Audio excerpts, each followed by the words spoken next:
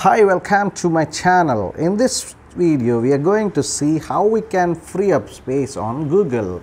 Google generally allows around 15 GB on our Google account. So to free up your storage space, we have to get into Google and just type like this google.com storage. This link I will be giving it to you anyway on the description.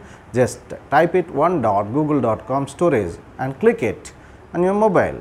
Upon clicking, you will be having homepage like this. I have been upgraded by paying, that's why it is showing 100 GB here. Otherwise the free account which is having is around 15 GB. So in general that will be very fast filled up. So to remove that whatever the unwanted items from your Google, you can do it. Just scroll down, you will find here free up account storage.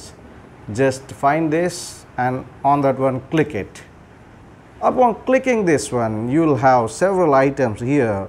It may be discarded items, deleted items, spam emails, deleted files, all these things. It will show it to you how much storage it has consumed, and you can just remove by just clicking here. After that, large items also it will show you. Large items consist of email with larger attachments, larger files on your Google Drive.